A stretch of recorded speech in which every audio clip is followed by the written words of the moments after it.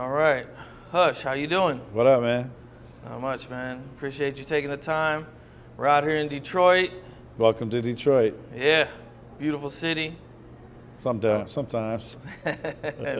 We're downtown. A lot of people might not know who you are. A lot of people do know who you are. You have a lot of accolades for your music and everything. And you also have known Eminem since you were, I believe, 22 years old? Yeah. Okay. Tell me a little bit about yourself and how'd you get started with music? Well, I had been rapping since I was like 12 years old, fascinated with, all the greats, all the GOATs, everybody that they put in there, all the old school dudes that people put in their top five, the Big Daddy Kanes, the Rakims, the KRS-Ones, Chuck D's, Ice-T's. Those were my heroes growing up, and watching them and watching their videos and hearing their music just was like a major impact in my life. So I picked up a pad and started trying to write my own raps. I used to basically just take their songs and make them either dirty or make them funny and change the words and do stuff like that. That was like my thing to do when I was 12. But then I really started taking it serious when I was about 16. And just thought that was something that I really wanted to do, and just kept on pushing my pen and trying to, focus on certain things that I liked in each one of my, idols.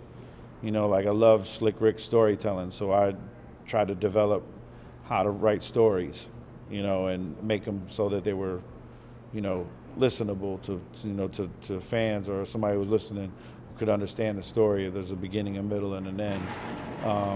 But then I also studied like Rakim and Big Daddy Kane and their syllable styles and tried to, rhyme different patterns. And, I used to literally like write out their words and count and put numbers above their words and see, okay, there's 17 syllables here. Now, then right below that, I would write my own sentences to match theirs, so my rhymes would have the same kind of syllable pattern, and then through that I kind of just developed my own style. But it wasn't until about 95 that I really, like 93, 94, 95, that I really took it serious about this is what I want to do for a living and really make a business and really make a go at, being a professional rapper. All right. Okay. So as you're progressing and you're learning your style and everything, what was the scene like in Detroit? The scene was incredible. I was too young, and really, I was disconnected from the Detroit rap scene in the fact that I couldn't get into the clubs that these guys, the Detroit rappers, were performing at. So you had greats like Awesome Dre and the Hardcore Committee, or you had Prince Vince and the Hip Hop Squad, you had Chaos and Maestro, you had Easy B and DJ Los, who to me were, that group was the ones that made me really believe, like between Easy B and DJ Los and Awesome Dre, that I could really be a Detroit rapper. Like listening to their raps and seeing them, hearing how put together their stuff was. It was really, it fit in the mold of what was going on at the time, of the late 80s, mid to late 80s, and even some of the early 90s, as like Awesome Dre kind of broke into like the 90s, like in the like I'd say 90, 91. The scene was really, I'd say it was like a real street scene. The raps were real street. There really was no, pomp and, like just trying to, make it really, just really, eccentric or anything like that. We didn't have rappers like that. Flashy rappers. We didn't have flashy rappers. We had street rappers that the street people in the streets knew these guys for real. Like we had a group called Rap Mafia. These dudes literally got busted selling dope while they were shooting their video. They were selling real dope in their video and got busted. Like, and some of them dudes went away for a while. Our street, the street scene, the hip hop scene here was real. Everything that you heard these guys talk about, you knew was the real deal. So it was a lot different than what we heard from New York or LA or whatever, because we heard both coasts. We knew that LA was more of the gangster stuff because of Ice-T and NWA, but then the East Coast stuff, had many different type of people. It wasn't just somebody like a Cool G Rap or somebody like that. So I'd say we had dedicated, like that scene was dedicated to Detroit. They were real Detroit, street rappers that were just incredible as artists. We had Awesome Dre, who actually got a record deal. I remember him being on the cover of Yo magazine. He went on tour with Public Enemy. Like, I was like, I want to be him. Like, I was all about that. Like, I remember the cover of his album. He had a Gauge and a Tech 9 pointed at the heads of two guys that were on their knees, and those dudes were dressed like LL and Kumo D. And the building we're in, which was called the Renaissance Center back then, it's the GM building now, but that was in the background of the shot. So this is like a very iconic building we're in. So a lot of Detroit rappers put this on their album covers back in the 80s. So yeah, it's crazy. Was there a lot of battle rapping going on? There was a lot of battle rapping, but the battle raps were always in school. So at lunchtime, or like before lunch would hit, people were hyping it up. Like, oh, I'm a battle, what's his name, blah, blah, blah. And then you'd have your homeboy at the table making the beat on the table, and then somebody would be across from you, and you and people would be all gathered around in a circle. Lunchtime, you just go at it. And that's pretty much how it was. I mean, I know it was like that in many schools, because to hear Proof tell me stories about it, to hear my boy Champtown tell me about how him and Isham used to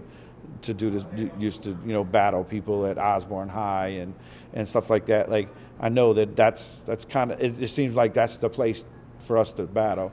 There really was no, there really was no structured battles, where it was like, okay, Thursday at 7 o'clock at this club, everybody's gonna meet and we're gonna battle. Nobody ever had that until, basically, I didn't see any of that in the scene, because I wasn't around the scene. I was away for a couple years on vacation, and when I came back from vacation, there were battles at the hip hop shop. You said you moved to Cali, and then you came back, and this is when you really started to pursue things heavy again?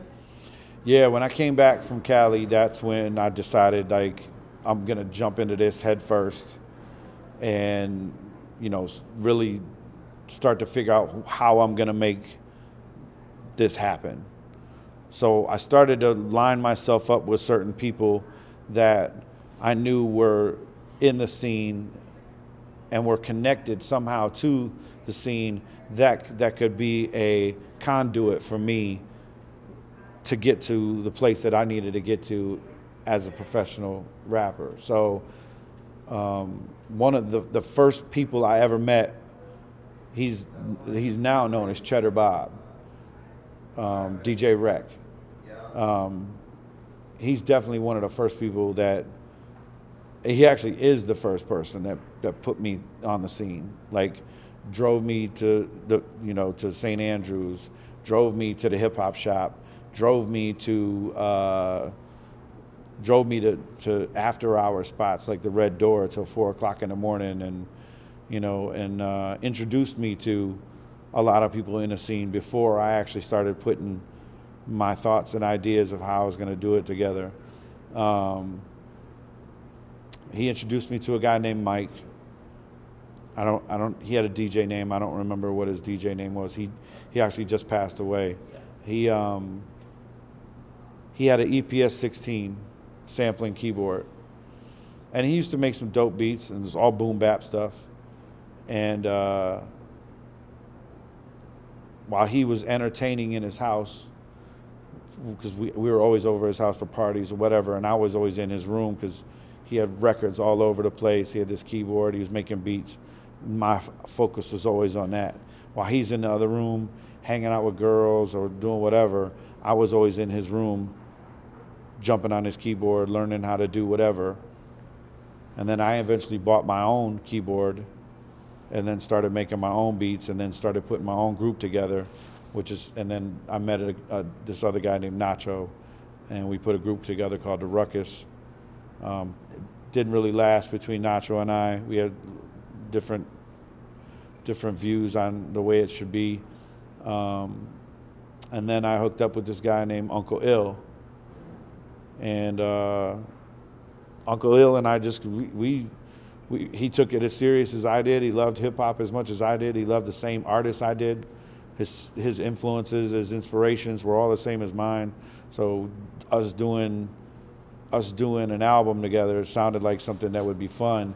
And I kind of was working on a solo album, and he was just like, well, why don't you let me jump on a couple of them tracks?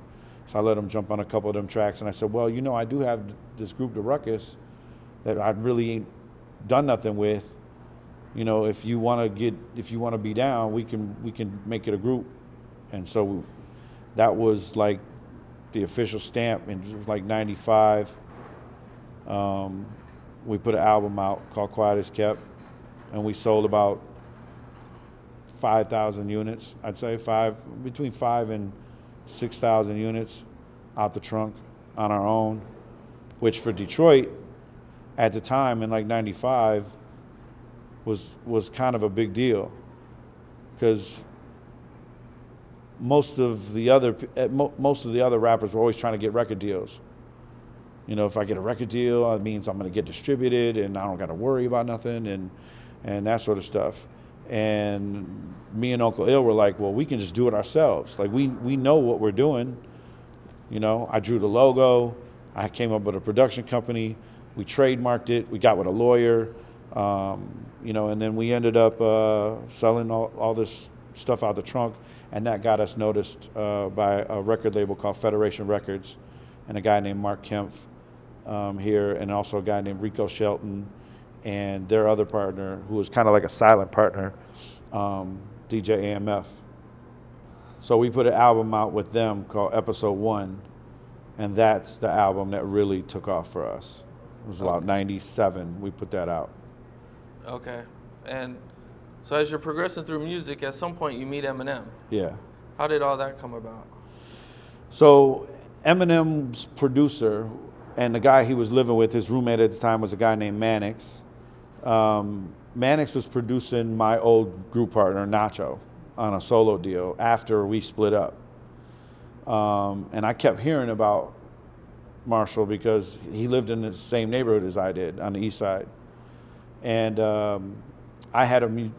we had a mutual friend named Champtown, this guy named Brian Harmon. And Brian and I went to high school together. And Brian was also friends with Kid Rock, who I was also, I was not cool with, but we knew of each other. Same with Uncle Cracker. Like we kind of knew the same people. And Brian and I went to high school together, and Brian and I reconnected at some point. And Brian had told me about, this guy Eminem, who he wanted to give him a record deal through his own label. He just wanted Eminem to be a little bit more patient because he was trying to get a distribution company to back his label, Straight Jacket Records. And he kept telling Marshall, like, I'm going to do this. And he got Marshall in the studio and took him to, like, Paisley Park. And at this time, Champtown's group partner was Uncle Ill. And that's how I met my future group partner in the Ruckus, because Uncle Ill ended up leaving Champtown, and him and I connected. So I met M through, came over their house one day, really to see Nacho and to hear some of the new music through this guy Mannix, who had beats. And I wanted to hear what he was doing, because he was using the same equipment I was using. And M just happened to be there one day, and, you know, we just kind of like grazed hands, like, you know, what's up, you know, cool. Kim was there. And then that kind of was just it. That it just fell flat after that. Like, it really was no, you know, chummy chum, hanging out, none of that stuff. But then at some point, Champtown was accused of trying to hit on Kim, or try to sleep with Kim. And did Eminem have any albums out at this point? Eminem had Infinite album out. Were you around when he released that, or did he? Oh already yeah, have that release? I was around for that. Okay, what was that experience like? Well, no, I was around the scene. Oh, okay. But okay. was not around for the recording Infinite. I was around for the recording of the Slim Shady EP, though. Oh, okay, okay. But in between Infinite and the Slim Shady EP, there's this moment where Champtown gets accused of sleeping with Kim. Kim had secretly recorded some conversations on the phone between Champ and her, and Marshall had the cassette of it, and he, you know, played it. And at some point, I kind of just stepped in, because I felt more loyal to Brian Champtown, because we went to high school together, we grew up together, and Champ was like the local hero at my high school, because he was on tour with Public Enemy and, you know, and LL and all these people. So, I mean, and basically, he was more on tour with Ice-T than anything, I think. He kind of like, he was like a roadie, but rapping and hyping crowds up, and he was just an all-around entertaining guy. But he would come back with the tour coats and all that stuff in high school, and we were just like, oh, man, you know, it's like, that dude's around Chuck D. Like, you know, we were all just like, man, he's the dude, you know. So when I finally got to be around him and I got really close. And so I believed his story that, you know, he wasn't trying to holler at Kim. And I kind of got in the middle of that, and some words were exchanged between Marshall and I, and him and I ended up in a fight in front of his house. Take me through that. So you guys ended up on the phone arguing? No, his DJ Butterfingers at the time was, I was cool with, which was actually Mannix's brother. They were twins, Mike and Matt. Mannix did the production. His twin brother was the DJ. They all lived in the same house. And there was another guy also there named Chaos Kid. And that formed Basement Productions. So it was Mannix, Butterfingers, Chaos Kid, and Eminem. That was Basement Productions. This is pre-Infinite, actually. And then I kind of got into a face-to-face with Marshall at his job, called Kim out of her name, and Marshall didn't like that. We left with words being said. I went home, and I was living with Champ at the time, and ended up on the phone with Butter, and Butter said, Marshall said next time he sees you, he's fucking you up. Now, I'm not no punk. I don't come from that. I'm an East Side dude till I die. And when somebody says something like that, you don't wait for it to come to you. You take it to them. That's just the code. That's the way it is. And I felt weird, because it really wasn't my beef. You know what I mean? But I also was taken up from my boy, and now I'm in it. And then he says he's gonna fuck me up. Well, now I gotta take it to him. So I hung up the phone. Champ and I go over to his house. He gets out the car. He's pulling up at the exact same time. Me and Champ get out the car. He gets out his car. I just walked up to him and just socked him in the face. So we just get to scrapping. Boom, boom, boom, boom, boom. And ironic as it may be, I was wearing a white hoodie that day, a white Nike hoodie. And he was on the ground, and I just remember him like throwing this crazy, I call it the crazy white boy rage. He just like stood up real fast, and his collarbone, I was going down to hit him, and his collarbone, he came up real fast, and his collarbone hit me right in the bridge of my nose and just blew out my shit like all over. I had blood all over my white hoodie, and I lost it. I went crazy and started kicking him and shit. And Marshall later told me that, you know, I broke some of his ribs, you know, and all that.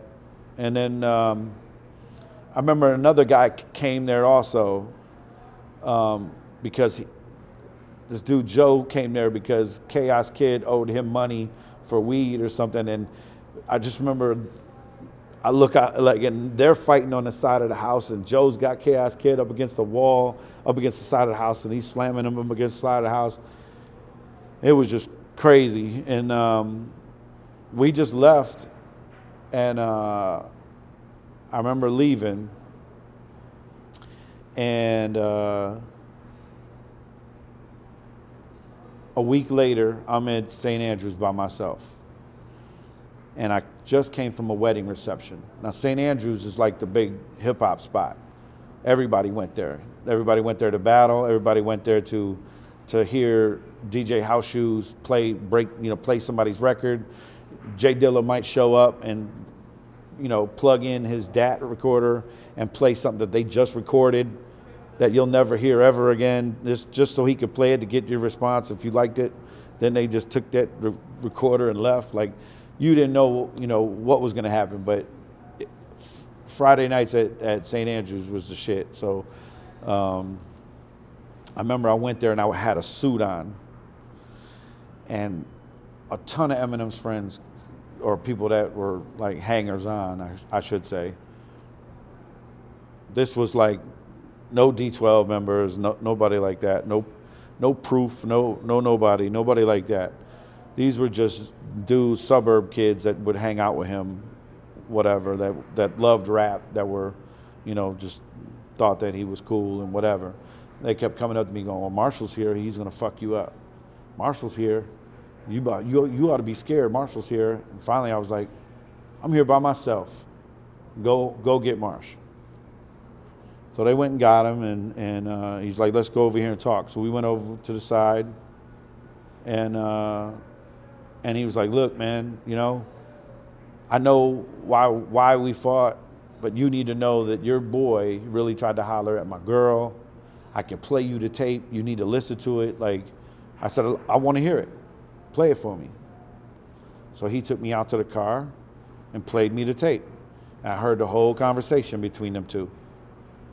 Now, it's debatable if he's trying to holler at her or she's trying to holler at him or whatever. Like, she could have been trying to, you know, wrap him up in some bullshit too, because girls are scantless like that.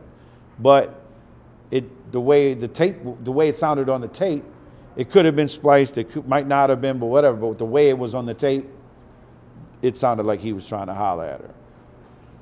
To this day, he says it, you know, that ain't like they you know, they made it sound like that. Like, they spliced shit together and they did all this stuff. And, you know, he's like, I never tried to holler at her. She tried to holler at me. And then, you know, and then I called her the second time, and that's when she finally, she recorded me on the second phone call.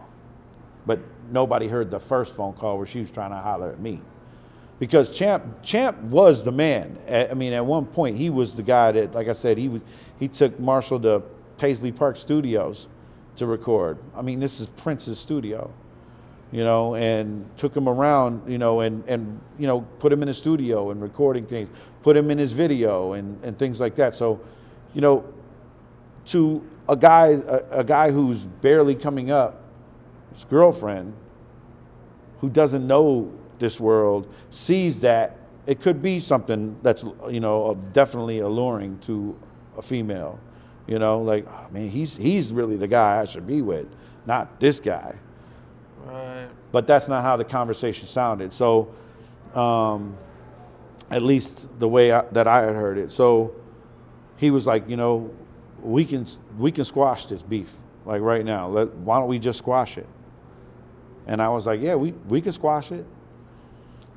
And literally, like, after that, a lot of things changed for me. Like, Uncle Ill and Champtown, well, Champtown didn't really know that Uncle Ill was splitting from him, but Uncle Ill kind of split from him and then ended up at my house listening to beats that I was making, and then we put our group together. And as our group was coming out in '97, so was the Slim Shady EP. And during that whole time, I'm around Marshall as he's recording it, you know, in certain places. I did all the sound effects, like for like Murder Murder. What else? I mean, there's a couple other tracks on that. Just the Two of Us. You know. You did the sound effects. Yeah. Like the baby, yeah, and all that. Yeah, and Murder Murder, like the cash register. You know, clean out the register. Do it before somebody catches you. You know, and you know, the whole, just any, he wanted to make it like, you know, he wanted to put you in the mind of it visually, so you could close your eyes, hear the story, but with the sound effects to it, it paints a cinematic picture of it. And he really wanted to put you in that, you know. What was he like back then? It was cool as fuck. It was cool as fuck. Honestly, it was cool as fuck. Like, he's still the same guy, like, as I see him now today. He's a very reserved guy, very to himself, in the fact that, like, you know, he wasn't private, but he was also embarrassed of his lifestyle and how he was living. You know, like he was homeless at one point. I remember him taking me to his mother's trailer, you know, where he was barely living at where his mother was, and you know, like, I mean, it wasn't good. You know, his whole life, just rap was his focus, and that was his way out for real. Like, was this before he had a baby? Yeah. Yeah. Okay, yeah. So he was homeless at one point? Yeah. Sheesh. Yeah. What, lost his job. He used to work at Little Caesars. Like, he did a lot of odd jobs. He worked at Gilbert's Lodge around the time. He worked at Little Caesars before Gilbert's Lodge, but around the time that we were hanging out, he was still working at Gilbert's Lodge as a cook. And him and I were living parallel lives, so we kind of latched on to each other as friends, because we both had women that were pregnant 2 weeks apart. So they were having their babies 2 weeks apart. We were both white rappers in Detroit, working 10 times harder, we felt, than black rappers were to make it. Because, you know, we had felt like we had so much we had to prove. You know, I mean, it's a lot. Like, most people would have just been like, who are these Vanilla Ice motherfuckers? You know, because that was really, I mean, yeah, we had Third Base and we had, you know, Beasties, and, you know, but as far as solo artists, like, that's the only dude we had that really fucked it up for everybody. So, you know, at the end of the day, we were just like following the same path. I'd pick him up, take him to all the black open mics, nobody had taken him to any of the black open mics. He had never done any of the black open mics. There was C-Note Lounge. So you were there when he first did an open mic? Or? I was there when he was doing the black open mics. So he didn't want to do them. There was a white open mic? Well, no, like the black clubs. Okay. That were mostly in the hood clubs. Then you had the suburb spots. So, you know, there were different. Detroit is a very multicultural place when it comes to hip hop. Always has been. You know, the way it's portrayed in 8 Mile is more like, you know, Rocky, you know, where you've got this guy versus all of, you know, a whole demographic of people. If you watched 8 Mile and you see the battle scenes, it's all black in the crowd. That's not how Detroit was. We've got a huge Spanish community. We've got an Arab community. We've got a white community. We've got a black community, poor community. We got a middle class community. We got, you know, we had female B girls that used to be there. We had break dancers in the crowd that were white, black, Asian, you name it. So. And everybody had their own groups, though. Everybody was grouped off? No, everybody was all together. But when it came to open mics in the hood, it was mostly like tucked away black clubs. Gotcha. So C-Note would have an open mic night, and it, like off 7 Mile and Van Dyke. If you know 7 Mile and Van Dyke area, it's hood. It's straight hood. You ain't gonna see no white boys in there. They're not just gonna walk up in there and jump on a mic. It just don't happen. But I grew up on the east side. I grew up in Detroit. So none of that meant anything to me. That's where I grew up at. So walking in those places was easy for me. I knew how dope this dude was, that I was like, yo, you need to come to C-Note and spit that shit you just spit last week. And he was like, you think I should do that? I'm like, fuck yeah. Like you need to be killing motherfuckers out here. He'd be like, all right, let's go. Put him in the car, take him to C-Note. He'd jump on the mic. He would just do like, just don't give a fuck verse. Or no one's iller verse, or just a freestyle that he'd had already made up in his head. And then, you know, we'd leave. And then the next week, I'm like, yo, you need to come to Ebony Showcase. You need to come to Ebony Showcase. I've been hearing about Ebony Showcase, but I don't know if that's the place for me to go.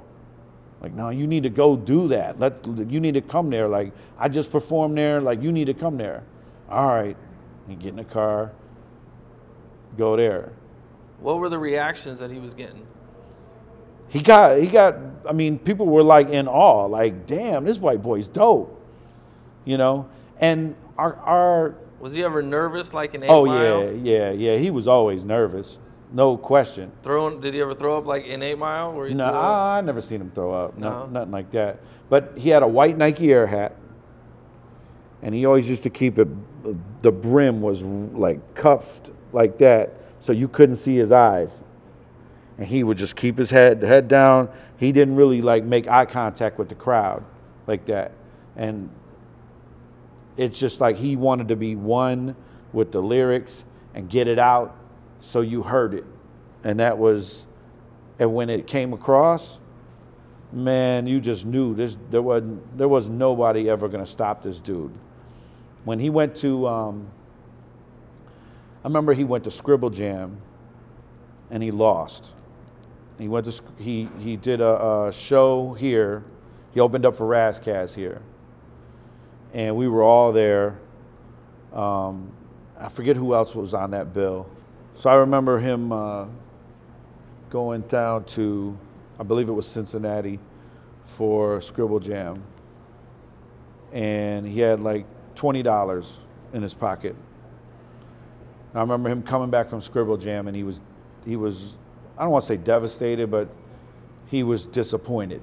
That's the best word. What place did he come in? Second. Second. He battled Juice. Juice was dope. Was this his first big battle? I think so. Were you there? I was not there. You weren't there. I was not there. And I just remember when he came back, I remember him and I kicking it. We used to drive around freestyle in the car. He would help me with my lines. You know, you should say this way. You should bend this word this way. You know, you should syllable this way. And then I would listen to what he's saying, and I barely ever told him what he should be doing. But once in a while, I'd throw a line out there like, nah, you shouldn't say that. Don't say that. You should rhyme it with this. And he'd be like, oh, yeah, you know what? I didn't think about that.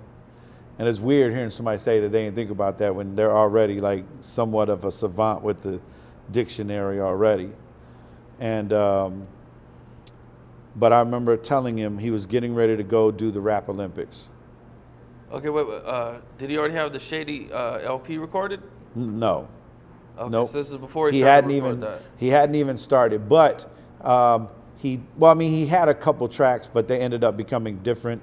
The production ended up becoming different once he got signed to Interscope and Aftermath, because the budget was better. You know, they were able to, the quality had to be there for his debut. And a lot of the quality on the stuff he was doing sounded more like demos as opposed to a national record. I remember the Bad Meets Evil record with Royce and him on the Slim Shady LP. There's a whole nother version of that produced by this guy named Doc Seuss from here, who was part of Royce's crew back in the day called Wall Street here. I always thought that was the way better version than the one that ended up on the album. But when you listen to it, it's out there, it's on YouTube. It's very demo-y. Like, it's super, the quality would not have been good for it. What were you guys thinking when he wrote songs about killing his baby's mom? You know what? Were you there when he recorded those? I remember that stuff, and I'll see there's so many different times where stuff like that happened. Like when he got his record deal with Dre. Well, let me just go back though, because when he went to Rap Olympics, I told him, they're gonna come at you with written verses. That's how you lost. That's at least how I believed it. Like, because our way of freestyling was completely off the top of the head. And Marshall was really good at that. He could tear you apart just by how you looked. He could obliterate you. Don't show up with like looking bummy, or have you know a simple shirt on that has letters on it, like 5 letters in the word, you know, because he'll take each one of those letters and make it stand for something against you. He was very witty and smart like that. But I knew that I had already known, and I know he had knew, that New York version of freestyling and LA's version of freestyling was more written verses that nobody had ever heard before. Well, Marshall didn't come at people like that with battles. He came at them off the top of the head and incinerated them. But it was hard to incinerate somebody who already had the metaphors planned out, the syllables already, the punchlines already planned out. It's hard to beat somebody who's already got that, who's already got, 10 sick-ass punchlines. When you're trying to come up with punchlines off the top of your head, you're gonna lose. So I told him, you go to Rap Olympics, you better hit them with some written verses. And he did a mixture of that together, and that helped get him noticed. I know that for a fact, because if you watch some of I wasn't there, but if you watch some of the footage from that, you can tell what's written and what's not. There's a lot of lines that I had heard, him spit at the Rap Olympics that he had spit here before he got there. So, I was proud to be like, here's a dude from Detroit that just. And what place did he come in, the Rap Olympics? Was he second there too? It was something like that, yeah. But he was with Corrupt. He was around Corrupt. He was around Exhibit. He was around, Raz Cass. He was around those dudes, but somehow the Slim Shady EP ended up falling into the hands of DJ, who was Jimmy Iovine's nephew, who worked at Interscope, who brought it back to LA, and DJ was hot on it and told his uncle. And one day Dre came over and Jimmy was like, "You need to hear this." Dre didn't even know he was white. Think about that. That's how dope he was. Like, it was just everybody was just so focused on the dopeness of his rhymes, his words, his wordplay, his cadence, his flow, his punchlines, like his metaphors, that nobody was checking for color, Right. That when they finally do, they're like, what the fuck? And he's white? Like, damn. So, he had Just the Two of Us. He had Bad Meets Evil. He had a couple songs in the bag before the Slim Shady LP was recorded. But My Name Is was the first one they did right out the gate. Right, when they got there. My Name Is, Role Model, and Still Don't Give a Fuck. What was it like when he was recording those songs? Because they don't seem as wild now, but back in the 90s, I remember when it came out, it was like, yo, this dude's rapping about killing his baby's mom. You know what? To be honest with you, we saw some shit around him and Kim that we knew he wasn't serious, but we knew the shit was, we knew how he felt. It was his way of venting and getting that off his chest. I mean, Debbie, his mother, and my mother were cool. They were phone pals, okay? So Debbie would call my mother up on the phone. They'd talk on the phone like girls, high school girls, and just talk. And Kim at this time was working at a massage parlor. Debbie calls my mom up. You need to get Hush. You need to get Hush to go get Marshall. He's gonna kill her. He's on his way. He just found out. He thinks that she's fucking her manager. You need to go. Hush needs to go over there and get Marshall. And my mom's like on the other end of the phone looking at me, and she's like, oh my God, like, Debbie's losing it. Like, something's going on. And she hung up. She was, all right, Debbie, all right. She gets off the phone. She's like, you need to go get Marshall. He's on his way to that massage parlor where Kim works, and he's gonna kill her. He thinks she's sleeping with her boss. So I get in the car. I'm like, oh my God. I drive there, pull in the parking lot next to the massage parlor. This fool is out of his car, crouched down behind a dumpster, peeking around the corner, waiting on her. And I'm like, dog, what are you doing? Like, what are you doing right now? Like, man, fuck that bitch. Like, I'm a fucking killer. That bitch, I know she's fucking sleeping with blah, blah, blah. And I was like, man, get in the fucking car. Like, you're fucking stupid. Just get in the fucking car. Well, he gets in the car. Here she comes, walking out of the massage parlor, walking with this dude. She's got a rose in her hand. She's just like, doop. And he gets out the car like, you fucking bitch, blah, blah, blah, blah. And I'm just like, so when we hear songs like Kim or, any of that, like, he's going to kill, like Just the Two of Us.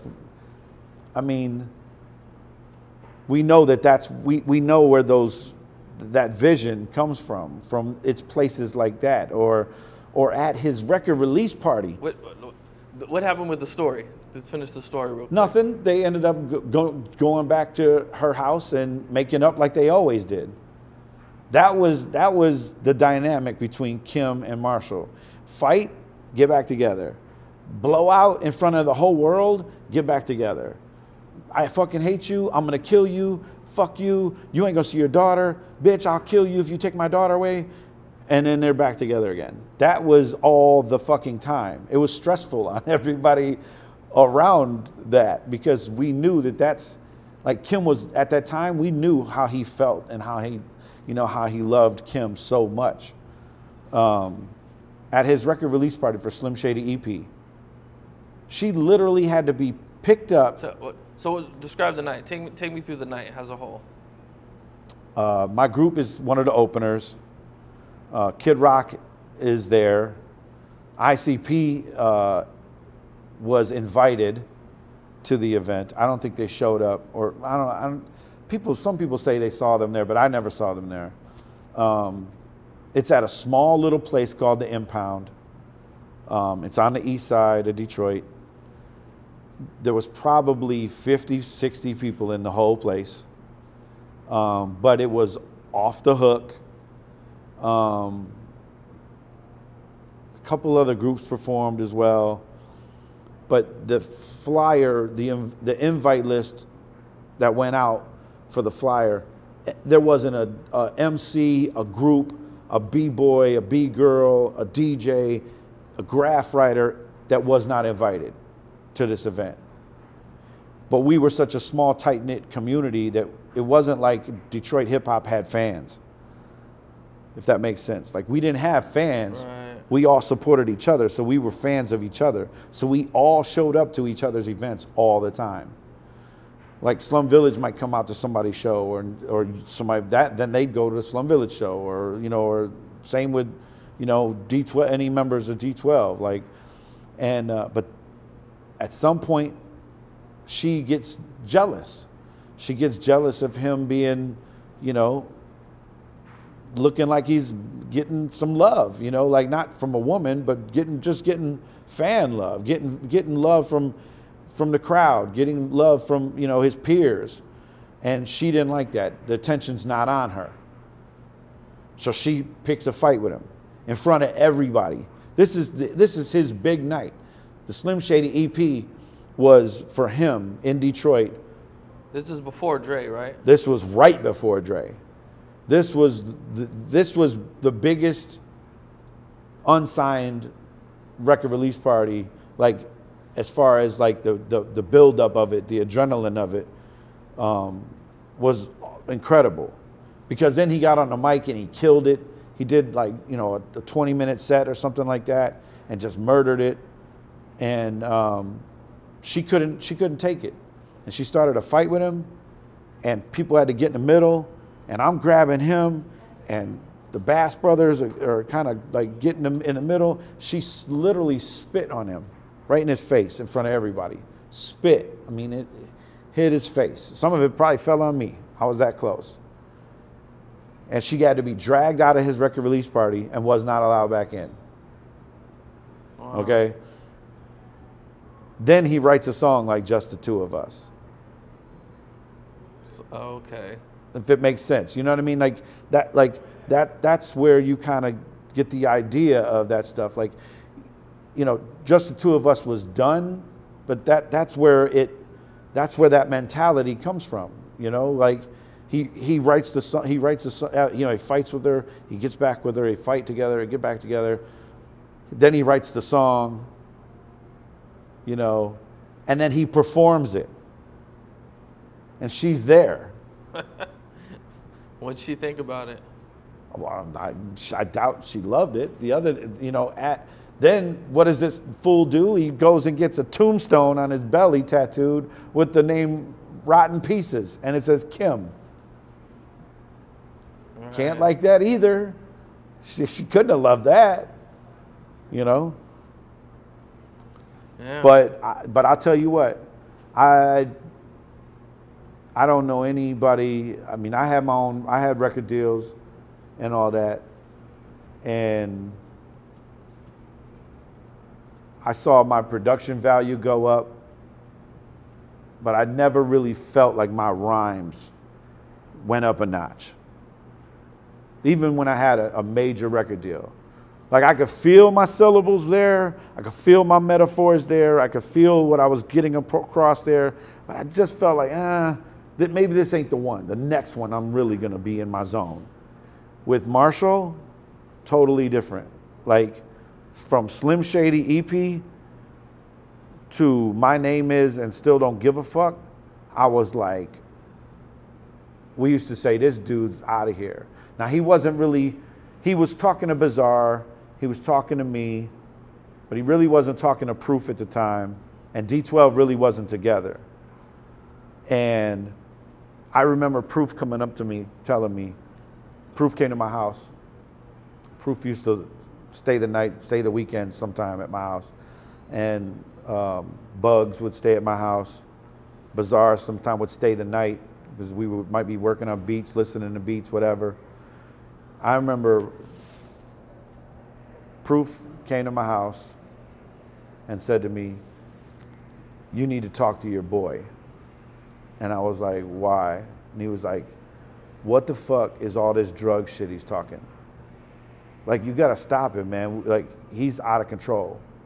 I was like, man, he's with Dr. Dre. I am not telling that dude to stop nothing. So what, were you around before he was on drugs, or when did all that come in? Oh yeah. Oh yeah, I was around before, the middle, and after. The last time I spoke to him, he was going into rehab. And I haven't spoke to him since. Okay, so that was 2006. It's probably the last time I spoke to him. Okay, so what was the like on and off drugs? What was the difference? Wow. Well, it was very different, very, very different. Like I said, remember when I told you they used to have the hat brimmed down and didn't make eye contact, and, you know, really meticulous and articulate, and, you know, and just like a spitter. He just machine gunning raps into the crowd. That's what he was focused on back then. He wasn't on drugs then. He barely drank, to be honest with you. Barely drank. I think I might have saw him like smoke weed once. Between 96 and 99. So those 3 years, 95 to 99, excuse me, those 4 years, I didn't see him. I might have saw him smoke one joint, and that's about it. And maybe, you know, maybe he drank a 40 with us or something like that. But, you know, that was basically it. His first show after he got signed to Dre was called the Aftermath Rave. It was a rave, and it was my group as an opener. I believe the Brigade, which eventually, which the Brigade was Mr. Porter and Kaniva, and which eventually they ended up in D12. They were already a part of D12 before, but they had their own group called the Brigade. I believe they performed. I know Bizarre performed. And I remember seeing him. He had the blonde hair. And I had seen him with the blonde hair before, but for the first time performing and doing whippets in the back. And he was on 10. I had never seen him like this before, ever. You know, just bug-eyed, you know. For people who watching, what's whippets? So there would be like the helium balloon tanks, okay, like that. So you'd have a nitrous oxide tank, and you'd fill it up with a balloon, fill it up in a balloon, and you would inhale that. And they used to sell those balloons at parties, at raves, at after-hour spots for like $5. It's the same. You'd get the same effect from a Cool Whip can. That you just spray it when there's no more Cool Whip in it. You could get high off of the contents of it, and that inhaling that nitrous oxide will get you high, and it also fries the shit out of your brain cells. Yeah, so I'd seen him on 10 doing that. Was that the first drugs you seen him doing? No, I seen him do Tylenol 3s a lot. What's a Tylenol 3? Tylenol 3 is a painkiller. It's like the next step of, it's the, you know, you take a couple Tylenol for a headache to go away, right? All right. if you sprained your ankle, a Tylenol 3 it would make you feel better. You wouldn't feel that pain. Oh, so okay. it's just the next step. So he was just popping pain, kind of like pain pills, but Tylenols. Exactly. He would take Tylenol 3s. But you know, he'd get them from his mother. I mean, he documented this in his songs. You know, he, like in the one song where he says, "Where do you think I picked up where do you think I picked up the habit?" You know, like, you know, I just lift up the mattress. I literally seen him lift up her mattress and take her drugs. So they weren't his. It was his mother's drugs. So he was taking her pills. I remember when he was with Dre and he had just did My Name Is.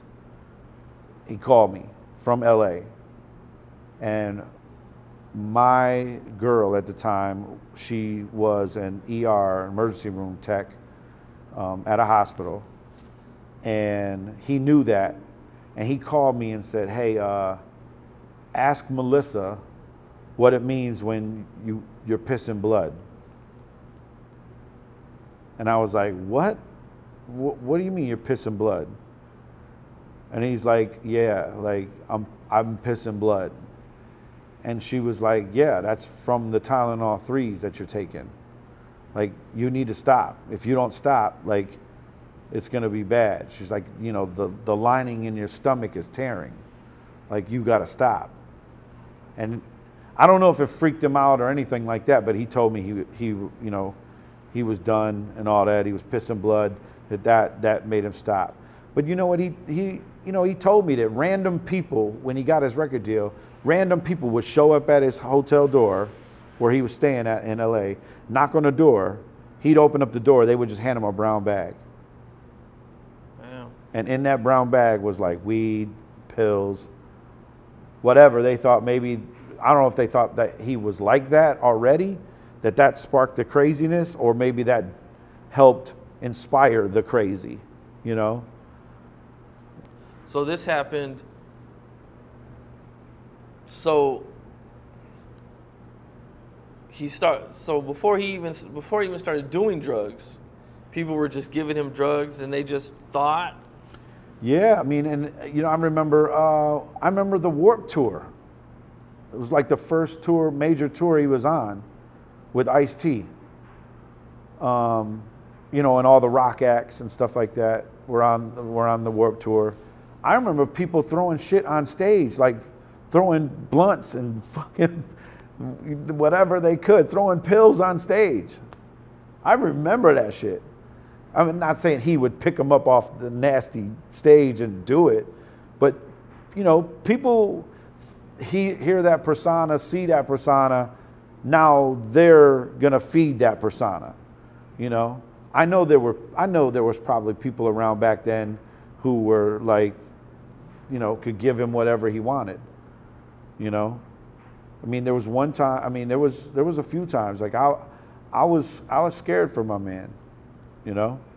He almost OD'd or something, or no? I didn't see when I heard that when he told that story that he had OD'd. I wasn't around for that, but I was around for the times of telling him like, "Yo, man, you need to chill." Like I remember he's such a studio rat, you know, in the studio all the time. That's really his drug, the studio. He's got a studio in his house, you know. I don't know if he's got a studio in his house now, but back then he had a studio he could go to, and he had a studio in his house. He'd do 8 hours in the studio. He'd get up in the morning. This was after the fame, after you know, 3 albums, 4 albums. When I was around the studio sessions of those days, because that time between Slim Shady LP and probably Encore, right before Encore, I didn't get to see none of that, because that's just explosion, and then you're just off to the races, you know. I wasn't around for none of that. But Encore, I know I was around for, because I had my major debut on Geffen I was working on, and he produced 2 songs on that album and performed on one of them. So I was around that scene, that studio vibe, and seeing that. But he was so dedicated to Haley that he would put 8 hours in the studio out somewhere at a real studio. And then he had a studio in his house, and those engineers would come to his house and he'd do another 4 hours or whatever they needed to do. And they could be editing, they could be, you know, mixing, doing whatever, while he could be upstairs hanging with Haley, because Haley was, you know, Haley was always priority, you know. But being around that and telling him like, yo, he literally would tell me like, yo, man, like I'm straight up addicted to Ambien. He's like, I'm literally addicted to Ambien. And Ambien to help him is sleep, so he couldn't sleep. Exactly. And to get him off of Ambien, they put him on Valium. So now you've got a guy that goes from being addicted to Ambien, now we're on tour, and he's addicted to Valium. So the whole, the tour that we were on was the anger management tour. It was 2004, 2005, mostly all of 2005, because it ended, the last date was Comerica Park here. That whole tour, like I seen him, and his face was bloated. You know, he had fattened up a little bit. He had broke out in his face. You could just tell, like, you know, whatever it was taking a toll on him. And I know he hated that. I know he didn't like that at all. But as soon as we got off tour, he went right into rehab. And he got clean. But I know he relapsed, which also sparked, you know, that album. And, you know, he OD'd and almost died, you know. But I'm so happy for him that dude is, you know, who he is today. You know, I think a lot of people who are in his shoes as he is today, they have to go through that in order to become greater. You know, he was always great, but sometimes it takes that trial and, you know, tribulation and turmoil and, you know, stress and pressure and all that stuff built up so that you go through something so significant that it takes you to, you know, the next level. But, you know, it's like me being in the industry, in the music side of the independent side of coming up. You know, you just come up as an MC. You're not subjected to this crazy life that you end up in once you become famous and once you have a record deal, and you know the crazy stuff that, you know, like the crazy stuff that people can subject you to. So like once you get a record deal and you're out there and you've got hit songs and hit records and stuff like that, you just end up rubbing elbows. You end up being around a whole different lifestyle than you've ever known. You know, and you end up trying things. And it happened to me. I don't have an addictive personality, you know. You know, I tried Molly, I tried ecstasy. I've never really, I smoked weed when I was younger, but weed never really did that much for me anyway. I just did it just to be cool with my friends. Now, I've never really been a drinker at all, you know, but, you know, you get into the business and you get around, you know, certain people who pull out the exotic stuff, you know. And it's probably all free. It's all free, you know, and there's the pressure to be cool in that moment. If you know. Do you think that's what it was with him? Think he was just felt like, I need to do this, or what do you think actually pushed him to it? I think. I mean, he had a lot of stress with Kim. I think a lot of things might have played that role, you know, like a lot of things might have, you know. I mean, I can't speak for the man. Sometimes people do it because they think, I wonder what kind of creative juices are going to come out of me doing these shrooms. You know, like maybe, I mean, remember Slim Shady LP? What was in the cover? Well, when you pulled it, when you did the pull out of it, Shit, I don't remember. It's been so long. it was a big ass house and it was a mushroom. Okay. So, you know, I know he was doing shrooms and stuff like that, and it's sometimes it's just to have fun, man. You know, I remember being at Snoop Dogg's Rhythm and Gangster record release party. Okay, I got invited by the president of Geffen. He was going to introduce me to Snoop because Snoop and I were getting ready to go on tour together. And I'll never forget it because Snoop is originally from Detroit. So his mother and father split. His mother took him to Long Beach. But Snoop's got major ties here. His father used to be my postman growing up. His father delivered my mail growing up. Snoop Dogg's father delivered my mail. Your mail. Yeah, Wow. And he lived 16 houses away from me. Wow, that's crazy. So here I am now rapping, and I'm signed to the same label as Snoop, and I get to finally meet Snoop and tell him this story. Okay? Now, not only that, I'm locked up in Lompoc, and who am I locked up with in Lompoc in '92 is Snoop Dogg's father-in-law. Now he wasn't Snoop Dogg at the time. He was Snoopy, and he was just dating his father-in-law's daughter. So you know he was just dating his wife at the time. So I've had this like crazy stuff I always wanted to tell Snoop if I ever got a chance to meet him. And now here we are on the same label, and I'm at his record release party, and I get introduced to him. And I'm gonna be on tour with him also as his opening act, as his co-headliner. So I gotta make a good impression when I meet him. I told him that his dad was my postman and all this stuff. And I said, yeah, man, he lived down the street from me and whatever. He goes, oh, that's cool, nephew. Hit this. First thing he said to me. First things he said to me. Cool, nephew. Hit this. I hadn't smoked weed in 15 years probably. And the first shit I'm going to hit is I'm going to take a hit off a Snoop blunt. Man, you talk about pressure. Do I do it? Who's going to say no to that? Right. Nobody's going to say no to that.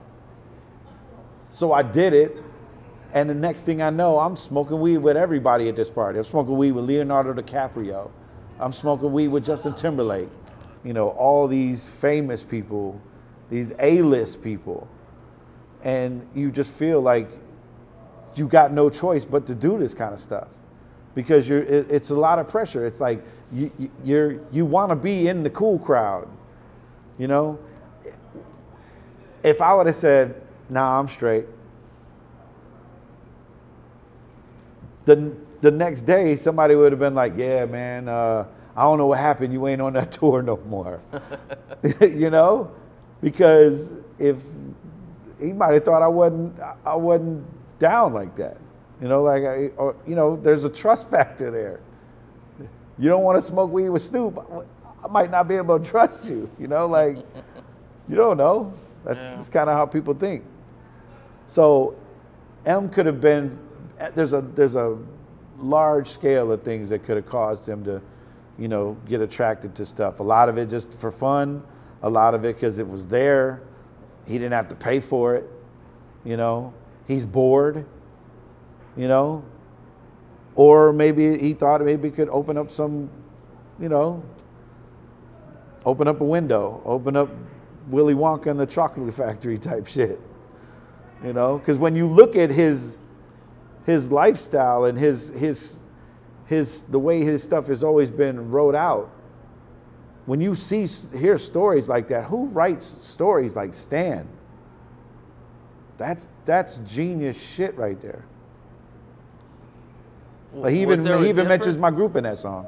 Does he? Yeah, he says Stan says it. He says I even got the underground shit you did with the Ruckus too. That shit was fat. Okay, he was featured on, what was the name of the song he was featured on? Stan. Well, no, I meant that he did for you. We Shine. We Shine. Yeah, We Okay. Shine. So, because I know they're going to be asking. Yeah, fans are going to be asking. Yeah, We Shine. We Shine. He was on, and then on my major debut, he produced Hush Is Coming, which featured Nate Dogg. Okay. And then we did. And then he produced another song called. It was a robbery song called Off to Tijuana. He produced that, which really was Criminal Part 2. Him and I were calling it Criminal Part 2 from Marshall Mathers LP. So he's got Criminal. Dun, dun, dun, Criminal. Remember that song? Yep. So we were doing a Part 2 to that. And we kept calling it Part 2, but Paul wouldn't let us call it a Criminal Part 2. So we ended up calling it Off to Tijuana. It was me, him, Swifty, and Kaniva on it. And it's a robbery. We rob a bank, and then we leave for Tijuana. Was there any difference in his personality from sober to being on drugs? No, because I don't think so. I think maybe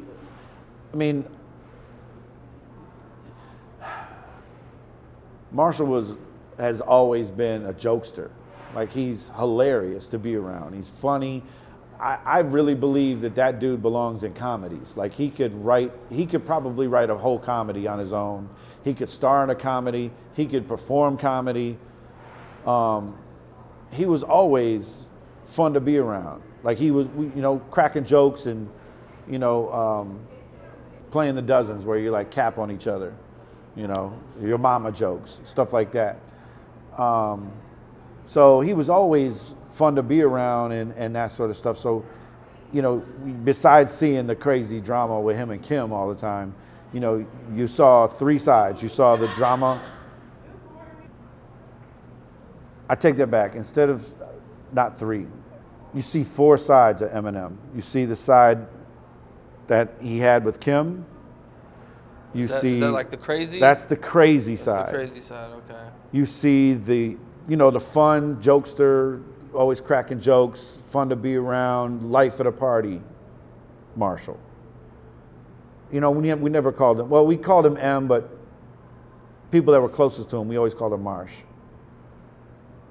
But then you saw, like the savant, the dude who knew every word in the dictionary that could rhyme words that we couldn't rhyme, that we didn't think rhymed. But the way that he made them rhyme, he could bend it, and make it work to that sentence or syllable or whatever. He would make it all work. Then you saw the father. And the father was like everything. Like that was his life, So, in all reality, out of those four, if I had to pick two, it's rap and his daughter. And that was it. Like those two, he was dead focused on succeeding in. He wanted to be a father because he didn't have a father. He wanted to be everything to his daughter and provide his daughter. That was his biggest thing, was providing. Damn, this dude was like, him and Kim were living in a house in a neighborhood, and the house kept getting broke into by this same crackhead like 3-4 times. They catch him? No, they just ended up saying, fuck this, and they moved. Oh. Like, they took the dude took everything out of the house. Like TVs? Yeah. No way. Yeah. And this is where his daughter's gonna sleep? Like, fuck. Was this before his daughter? This was after. After his daughter? Yeah. So it was just like, his mindset was like, I gotta provide, I gotta provide, I gotta provide. At Christmas, that dude didn't have a pot to piss in with money, but he found a way to give her, fill up that tree with as much shit as he could give her, And that is the most admirable thing.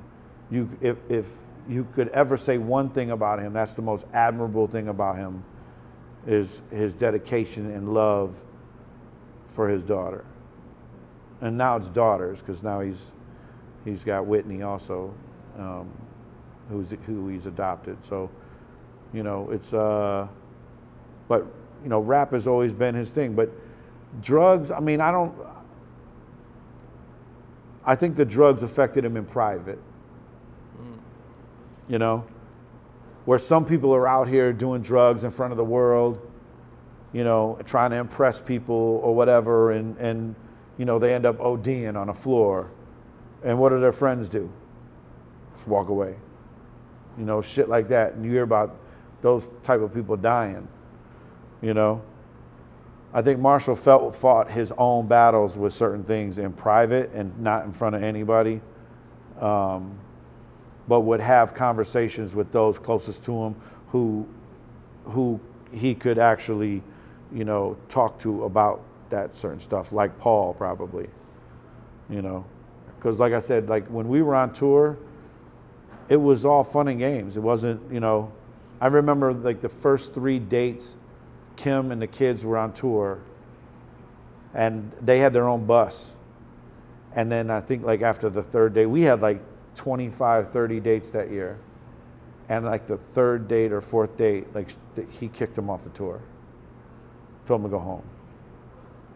And I know it was because he was battling, you know, battling Valium and battling that shit, because he had gained so much weight. He was winded on stage. So he wasn't the Up in Smoke M. Okay? Oh, okay. He was heavier and he was winded. He wasn't running back and forth like that on stage. You know, it was definitely different. I mean, that's where I saw the effects, but I think the rest of it is something that, you know, he dealt with in private. And at around the time that the album released, his first album, was he going back and forth from LA or yeah. to do his album? Yeah. What was going on during that time? He would come back periodically, you know, and play songs for us, you know, that he had just did, you know, and let us hear them. I remember hearing Stan for the first time, you know, like that. I mean, it ended up being on Marshall Mathers LP, but I heard it before the album was out. But yeah, I mean, he was going back and forth. It was funny because the first time he came back from LA, he looked like an essay. He had on Chuck Taylors, khakis, and a white T-shirt, and I thought he was Mexican. And I was like, "What are you doing, dude? Like, what are you doing? Like, that's not you." Like, and he was just, you know, trying to find, you know, this new lifestyle that he was thrust into because of Dr. Dre.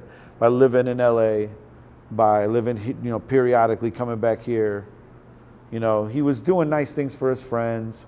You know, he would, you know, buy him a video game system. I know he bought one of his friends a car, a used car, or a used truck or something. I think you mentioned you were there when he met Royce. Yep. What was that like? Royce and I both. Royce had a group called Wall Street.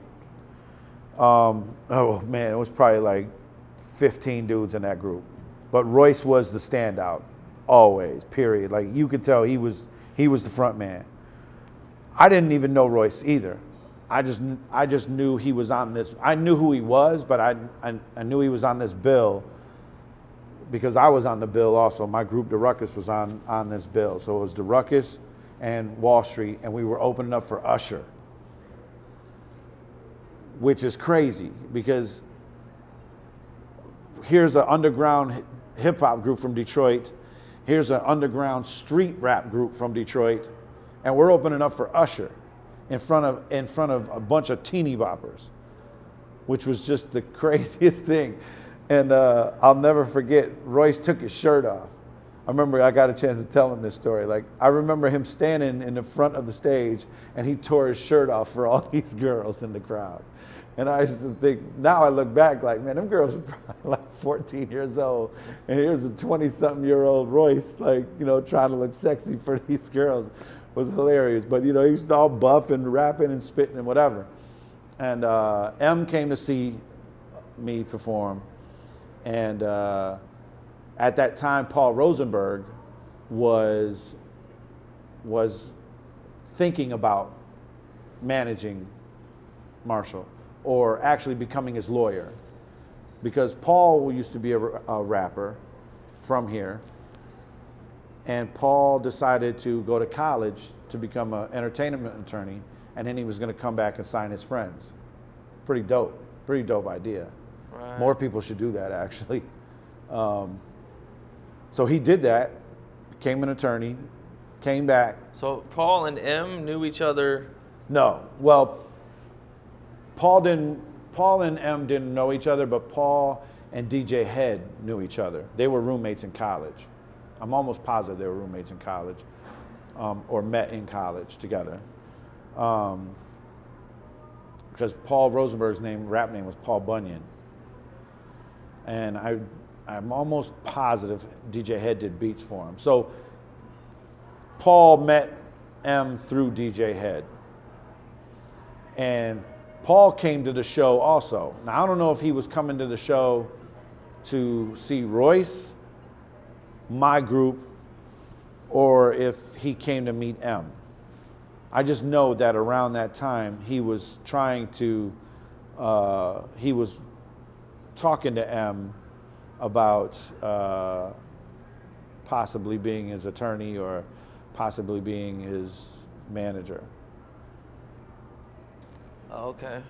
So M rode with me, came to the show. We do the show, and Royce goes on after us.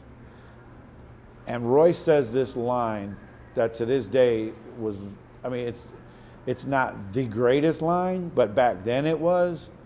He said, "I'm iller than standing in front of a gorilla holding a banana."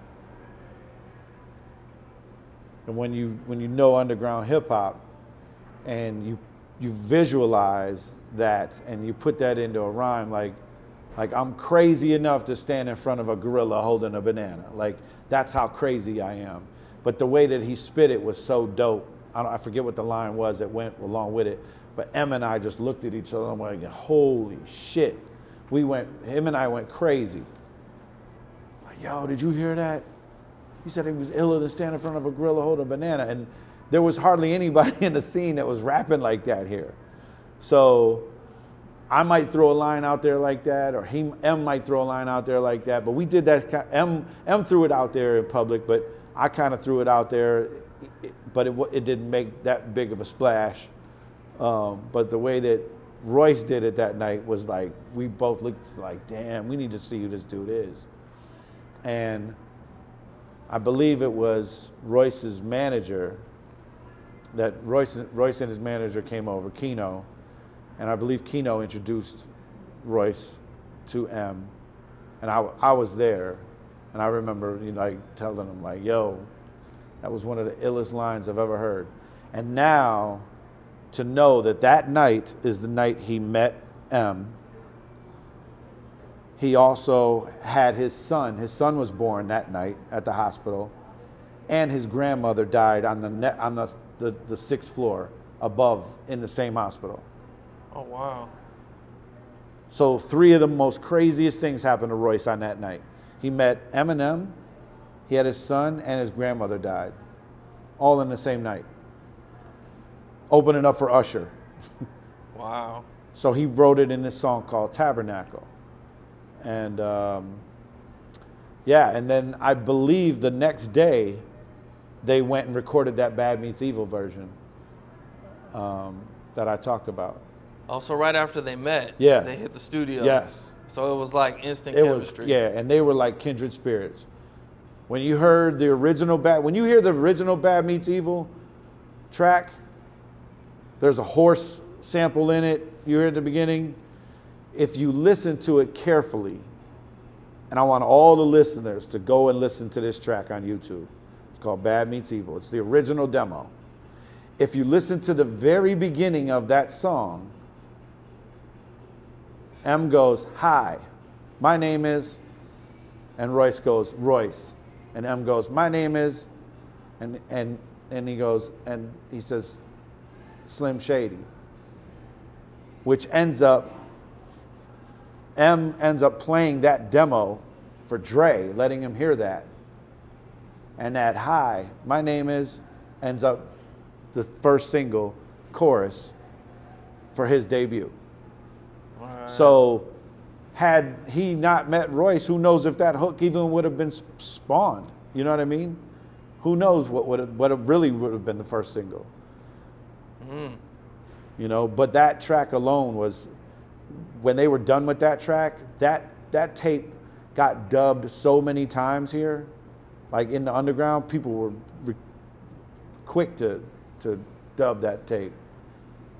Yo, you got to hear this.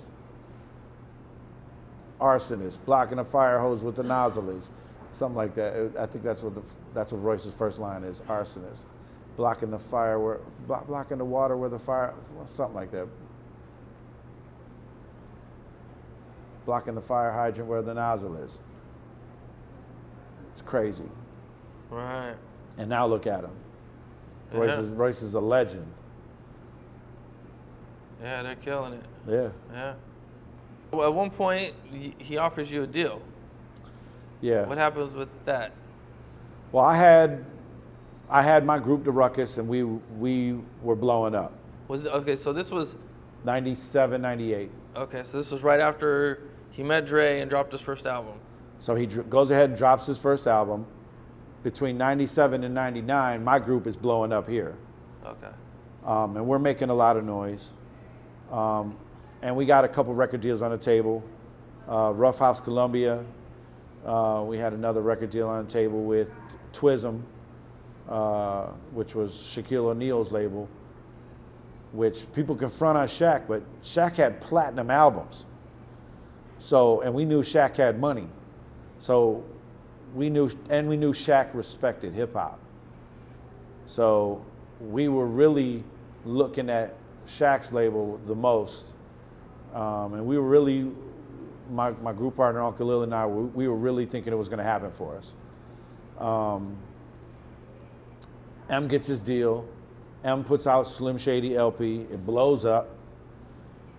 And in between Slim Shady LP and Marshall Mathers LP, okay, in between his first and second album, Jimmy Iovine offers him his own distribution for his own record label. So Paul and M and Jimmy start Shady Records together. And Interscope is going to distribute it.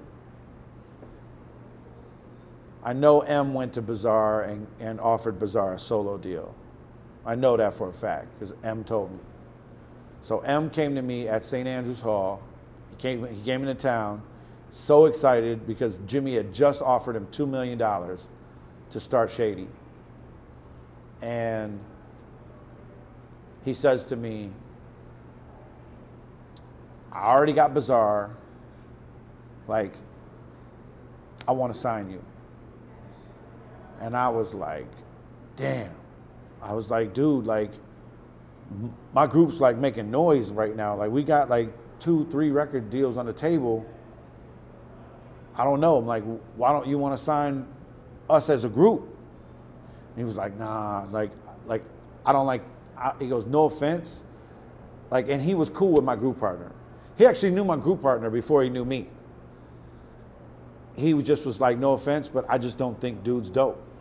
I don't think he's dope enough that I can take him to the next level like that.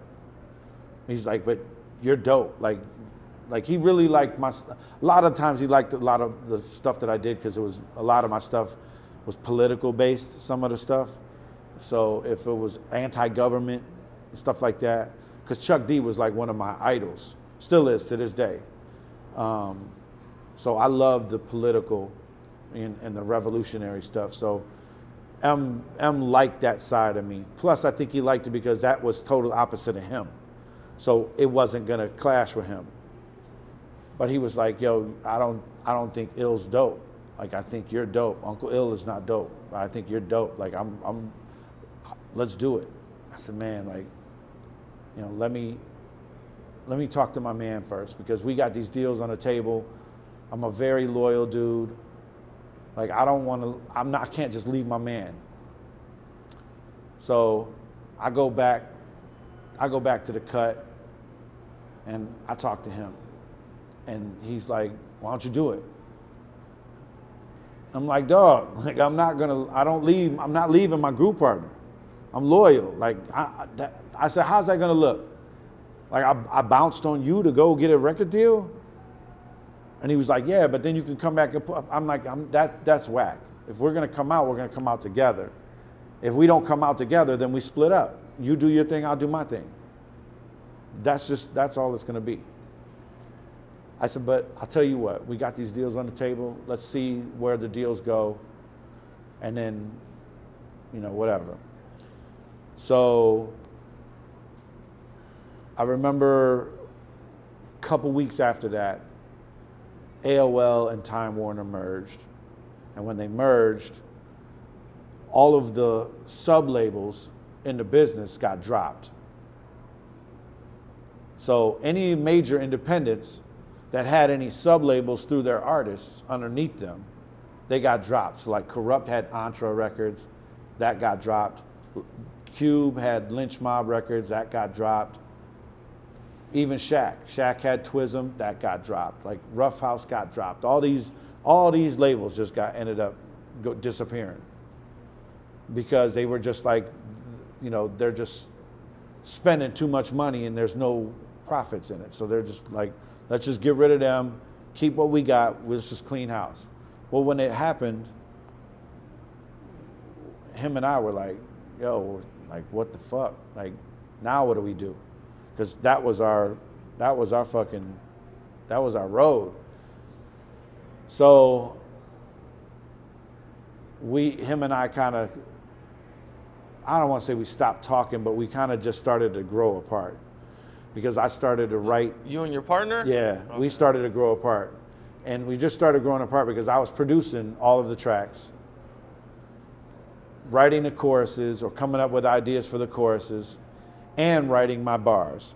So I'm doing 3 things, but the icing on the cake for me was I wrote this song called Now I Need Her.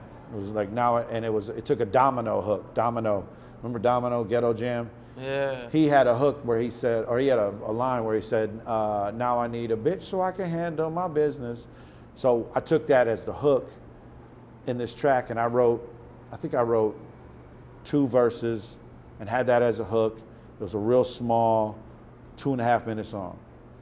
And I played it for my man. He was like, just let me spit the second verse. And I'm thinking, dog, all you got to do is write a verse. You don't have to produce it. You don't have to write hooks. You don't got to come up with the hooks. All you got to do is write a verse.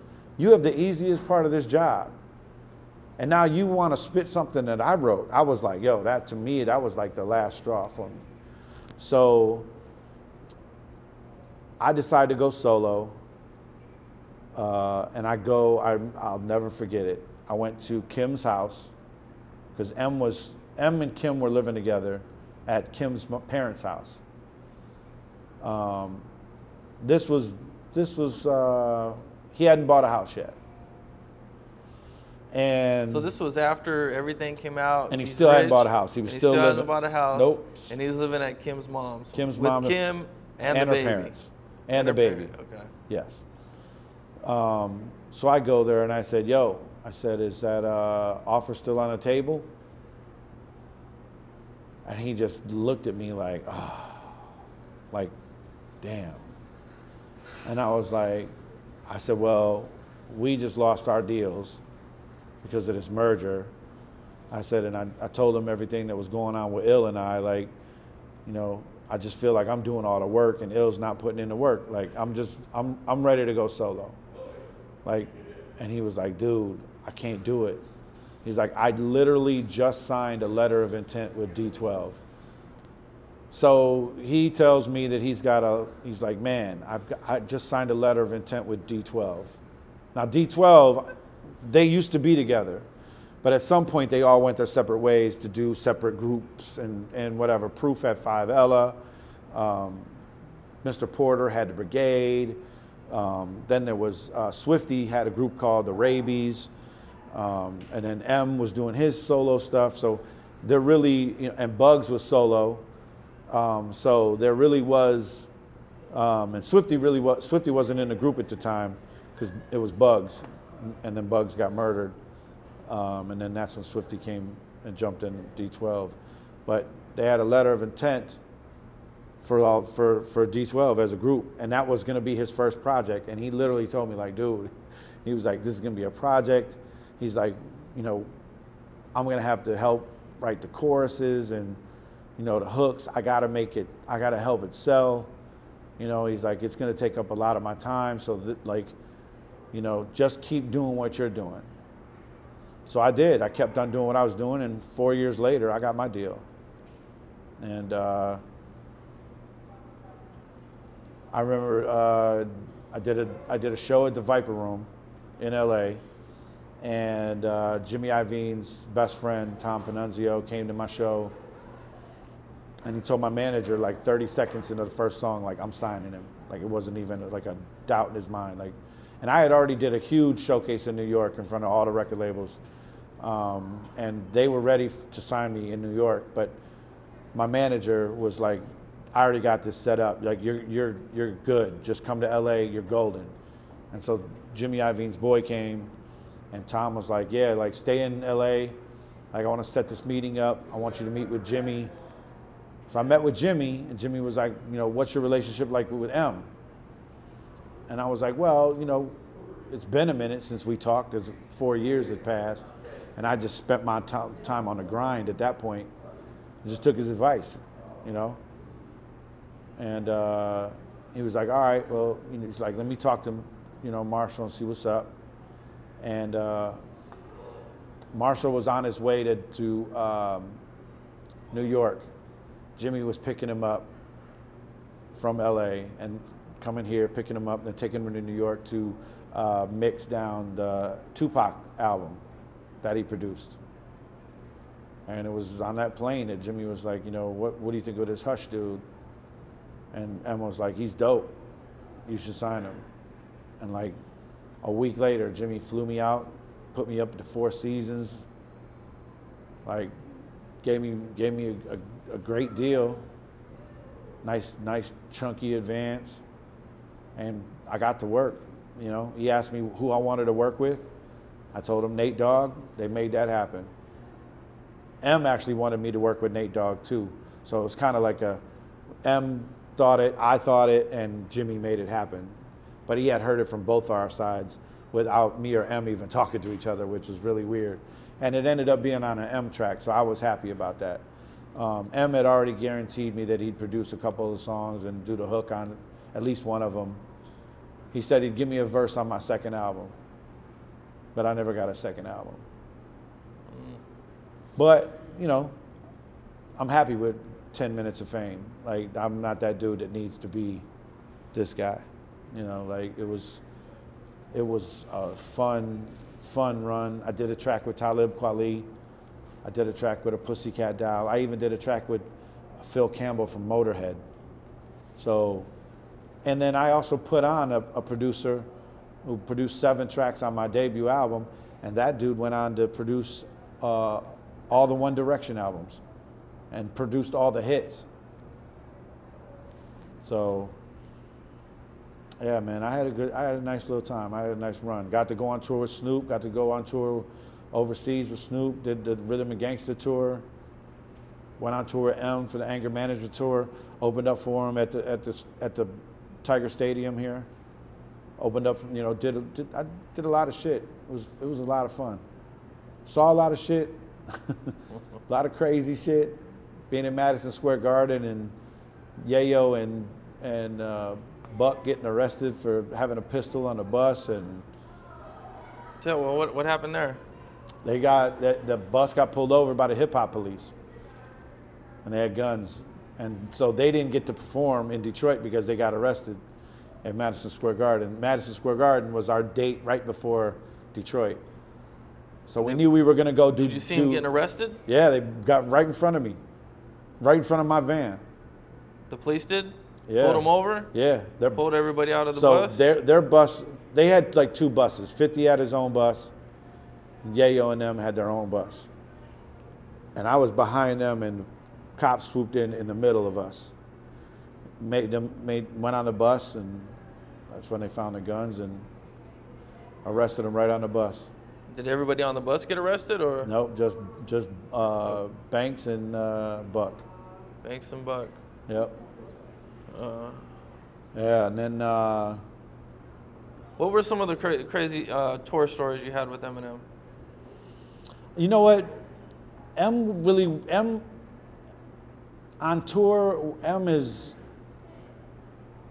quiet. He's not what you think he is. Like, he's not out because he was so much of a star at that point.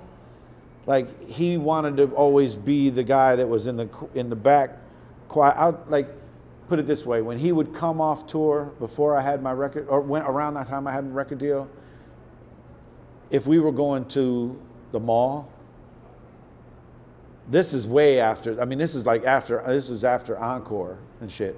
If we were going to the mall, he would put on a disguise, and we'd go to like Macy's. And I remember going to Macy's one time, and this lady was like, "What's wrong with your friend?" And I was like, "What do you mean?" She's like, "He looks sick. Like, there's something wrong with, like, he needs to go to the hospital." And if you looked at him, he wore a prosthetic nose and shit, and the shit was all fucked up. Oh, like, he didn't look right. Like, another person, like, told me, like, "Yo, I know who that is." And I was like, "Well, don't say nothing." You know, M is behind the scenes. He likes that. He don't like being out in front of people. So the tour stories was more Proof.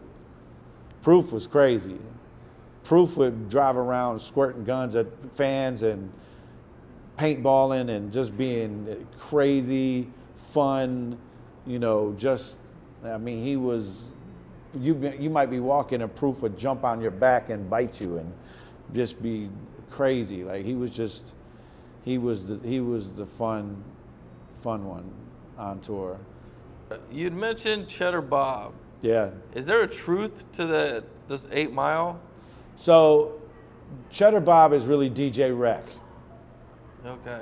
R-E-C, DJ Rec. We called him Drunk Bob because every time we saw him, he had a beer in his hand, a 40 in his hand or whatever. So we always called him Drunk Bob. But Bob was older than us, and Bob was like, you know who Cut Chemist is? No, I don't. Okay, so Cut Chemist is from the West Coast. He was part of Jurassic 5. Okay?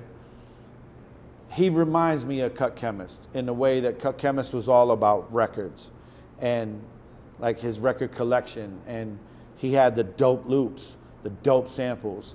Like his knowledge of hip hop is unmatched. Like, he was our Yoda, right? But in 8 Mile, you know, they had to switch it. The names had to be changed to protect the innocent. So he changed Drunk Bob to Cheddar Bob. Now, if you see the scene where the guy is fucking Brittany Murphy in the radio station, okay, right? Yeah. And then M busts in and they get into a fight. My man's nose gets broke. That character is based on me and Champ. So Champ was fucking Champ's the whole. Okay, so that's based off a real situation. That's based off that. The whole movie is based off the whole real situation. The guy that you know was fucking Brittany Murphy was the same guy that kept telling M, like, "Yo, I'm gonna get you a deal. I'm gonna hook you up. I got you. Whatever you need, like, you know, whatever." Yeah, all that stuff was pretty real. Okay, but did Cheddar Bob shoot himself? But Cheddar Bob never shot himself. Okay. And he never talked slow like that. He was just a very nonchalant of a person. And he was my DJ. He was, like I said, he was the first person I ever met in the scene here, ever. And DJ Rec, we call him Cheddar Bob now because he's going to live in infamy as that now. He's not known as DJ Rec. He's known as DJ Rec to me, but he's known as Cheddar Bob because his real name is Robert Claus, like Santa Claus. Okay. Yeah. All right. Are there Shout out Robert Claus on Facebook, ROBERTCLAUS. He's gonna love that. Is there any other scenes from 8 Mile that you could think of that are, situations that you've seen? You know what? Yeah, I mean, the part where he wins the battle and then Proof says, oh, now you're going to host it. And he's like, nah, man, that's you. So that character was based off of Proof? Yeah, Mekhi Phifer's character is Proof. And it wasn't, what was his name? World Peace, or I don't forget what his name was in the movie. I forget too. Fans are going to kill us. I know, but I lived it. Because they're gonna know. I lived it. I know exactly what it is. But yeah, so after M won the hip hop shop battle, if you won the hip hop shop battle, you had to host the next week, the next Saturday they had. So they had it like once a month on Saturday from like noon to 2 or 10 to 2 or noon. Yeah, I think it was noon to 2. It was only 2 hours, and it was at Maurice Malone's hip hop shop. But M won the battle, and he was supposed to host, and he told Proof, like, dude, I ain't hosting, that's you. Okay. So that was real. Proof, that Mekhi Phifer looked like Proof for real back then. Proof's dreads were just like that. Okay, so he had dreads and everything. Oh, yeah. Proof was part of a group called 5 Ella. They all had dreads. I believe Jay Dilla had dreads at one point, too. Oh, okay. Yeah, but I mean,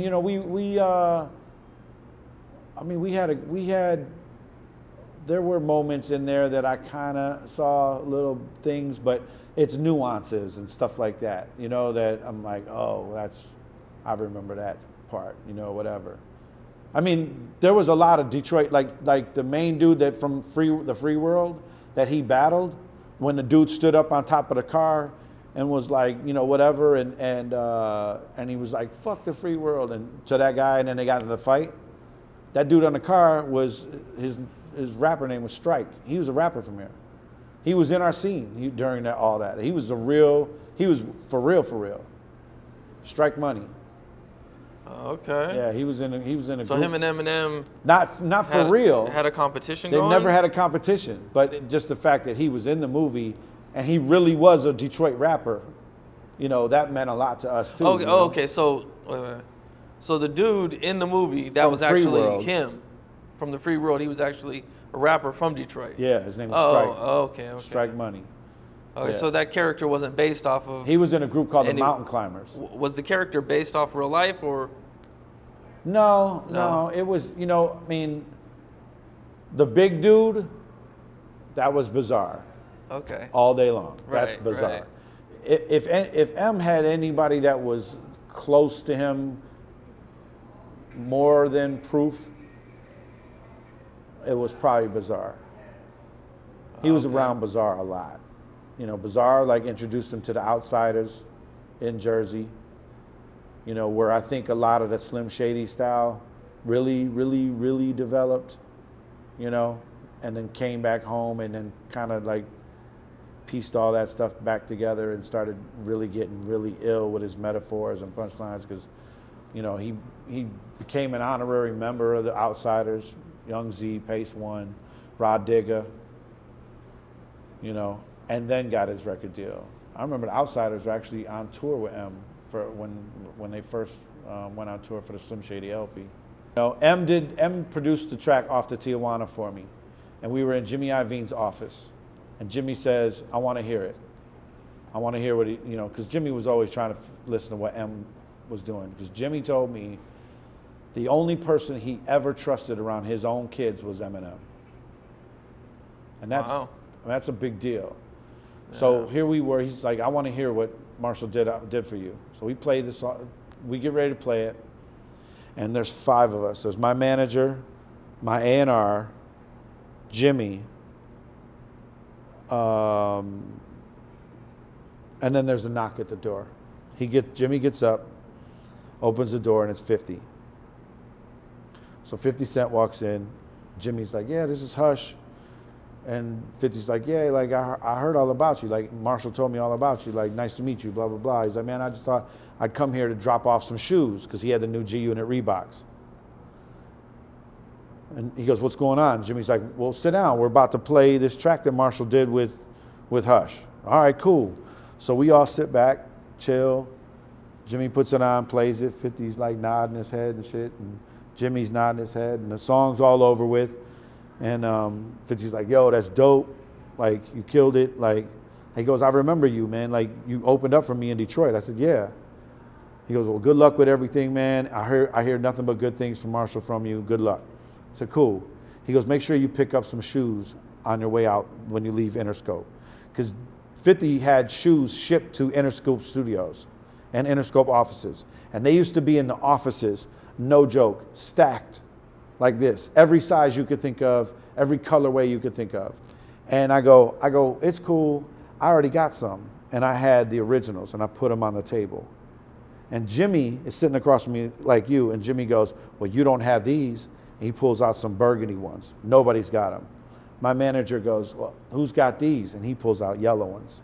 And my A&R pulls out black ones. All of us sitting at the table all had different colorways of G-Unit Reeboks. And that wasn't even planned that way. And 50 walks in and sees that. That had to be one of the dopest fucking feelings, you know, as a person who's got a brand new shoe coming out with Reebok and you see everybody's just rocking your shit.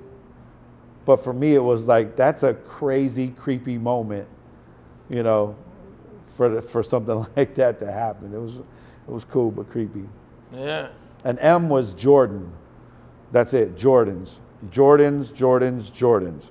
Jordans. He wore Jordans so much, he wanted to get sponsored by Jordan and never got a sponsorship. Wow. Yeah, I heard he would only wear them once. That's He'd it. leave them at the hotel. Yep. And he eventually got his own shady shoes, like the Nike-made shady Air Force Ones, you know, and I don't think they made Air Max 95s, but they definitely made a bunch of different styles and, you know, and different changes and colorways for him. But Who was Bugs? okay, so Bugs was a street Detroit rapper.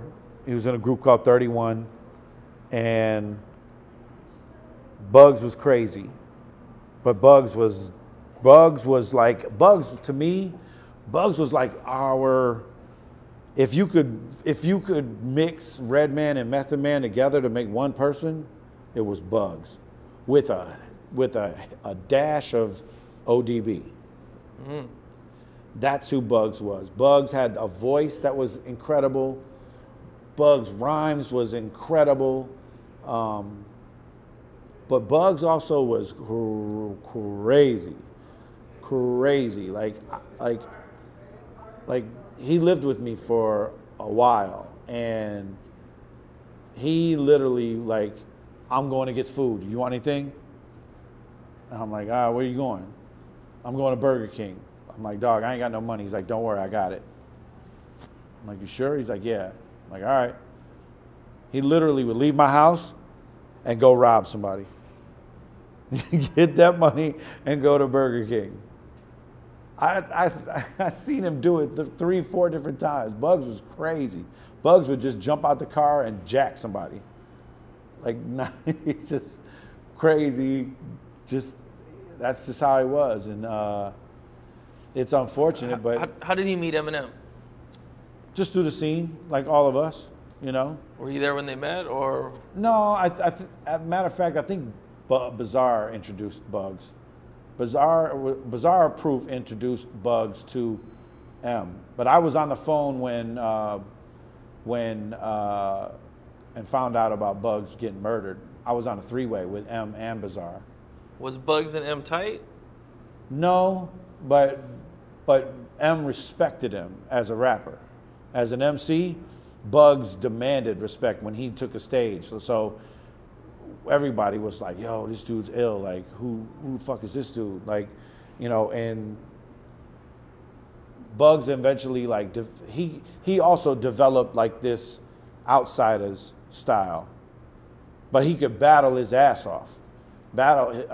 He could battle. He would flame people. And I remember he got in a Blaze battle and battled somebody. I mean, he was legit. He kept it 100 all the time, on the stage, on the mic, wherever. But you know, he was defending, I believe his cousin, this girl was being disrespected by some guy, and he was defending his cousin and got into a fight with this guy and whooped this dude's ass. And as he was walking away, the dude went into his truck and pulled a rifle out and shot him in the back, killed him. And then got in the truck and ran him over and tried to get away. But it was on an island, like 5 minutes from here. It was on an island, and there's only one way on and off the island. So my man was trying to get off the island quick, but we have a police station on the island. And the minute it happened, once shots rang out on the island, people know, like, it was easy to see because it happened on senior skip day. It was the hottest day of the year. And all the seniors in high school skipped and go to the island. So that's how it all went down, and Bugs just was in the wrong place at the wrong time. My man ran him over, and cops chased him around the island. He ended up crashing into a tree. He ended up getting life in prison for that. Damn. But I was on the phone talking to Marshall and talking to Bazaar about it. We just were like, couldn't believe it. And I remember M getting off the phone, and me and Bugs called, Bazaar called Swifty, and Bazaar asked Swifty to be in D12. I was on that call. And, okay, so Swifty was in a group called the Rabies. He wasn't in D12, but he was like an honorary member. I mean, he was like an honorary member anyway. So he just filled that. He was like, yeah, like we gotta do what we gotta do. And yeah, I remember, man, I've got like 3 or 4 tracks I produced on Bugs. Oh, okay. Oh, okay. So you guys worked. Oh yeah. Oh, Yeah, okay. I worked with everybody here. Like I did the title track for the Slim Shady LP. I'm Shady. I'm Shady. Okay, you did the beat. I did the beat. Oh, okay. Yeah, but I didn't get no credit for it because they couldn't. They had to take the bass line off that I sampled. I sampled the Sade bass line, and they couldn't sample it. They couldn't clear the sample because it was Sade. So they kept everything else but changed the bass line. And I didn't get no money for it or nothing like that, but I wasn't tripping off that. Yeah. Okay. Well, what year was this that he got killed? Do you know? That was Do you remember? 98. I did that. Oh, okay, 98. Yeah. Okay, so this is 98, before. 99. Yeah, around 90. It might have been 99. I think I did it 98, and then it was added to the. It was part of the album as it was being put together. Oh, okay. Okay. You remember what year that was the Bugs got killed? Yeah, same year. Same year. Yeah. Okay. And then It's coming up. Matter of fact, I think I think May it's coming up. Man. Yeah, well, that hurt me a lot because he lived with me. Like I took care of him. Like Okay, so you and Bugs were close. Yeah, me and Bugs were close in the end. Yeah. Yeah, I didn't get to see his come up as he was coming up. I got to see him from like the middle part of that when he was already like making his bones, as an MC, and then his star starting to shine a little bit more because he was hanging out with us. So hanging out with us got him a lot of good stage time, stage presence. So like because my group was like one of the, biggest underground groups or independent groups here, we got a lot of great shows. So like we'd go across to Windsor, across the water here, and do a show at their arena over there. Well, I would take Bugs with me, and we'd take another guy with this other dude named Marquise and whatever, and they'd be like our hype man, and they'd be hyping the crowd up, and that's what Bugs was great for. Bugs was a great hype man, but he was so dope on the mic. Like he would have been the dopest MC out of D12 if he would have never got killed, and he probably would have had a solo deal before anybody. instantly. Like he was, like I said, he was like red meth and a splash of ODB, and you know, like just, you know, super lyrical, super funny, super metaphor, punchline, everything M liked in rappers. You know, because if you know, Redman's like one of M's favorite rappers of all time. So, you know, to hear somebody like Bugs who's got a taste of that. All right, well, I think that's it. You know, I appreciate you, man. I, you know, really appreciate it. This is like hip hop history right here, and I know the fans are gonna really love it. Lots of stories that I'm pretty sure they've never heard. I know I've never heard. Some of it they might have heard, but it's just been written about. Different variations, you know, of it, probably. But man, this was great, man. I really appreciate it. Yeah, you know, thanks, anytime, man. I got you. All right, bro, for sure. All right, bro.